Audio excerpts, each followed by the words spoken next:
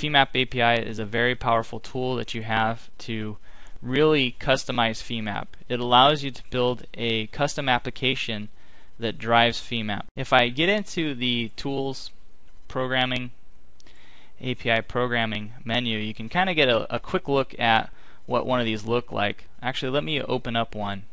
And the one I was going to show you is under the meshing. We have a hole-to-hole fastener.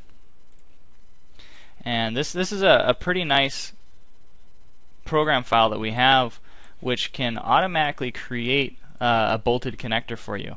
So it asks you to select a set of curves that represent the bottom of the hole, and then another set of curves that represent the top of the hole.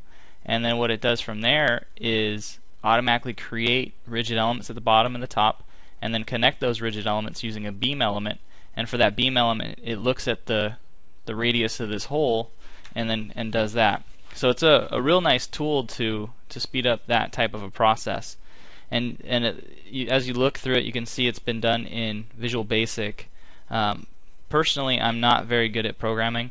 What I like to do is I'll come through these API programs that are built into Femap, and I'll kind of hack my way through it. I'll copy and paste some from one, into another, and really just modify some of the things that are already there to making it work for me.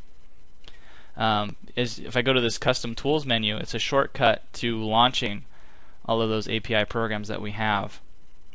And so, like for instance, this meshing, we have our hole-to-hole fastener right here. We can launch it directly from this menu.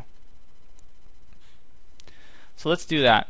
I'm going to go in here, I'll just go to the meshing, we'll do our hole-to-hole fastener, and like I said, it first asks you for the hole on the bottom, so I can just select those two curves, and then the hole on the top, select those two curves, hit OK, and it goes through, creates the rigid element and the beam that connects it.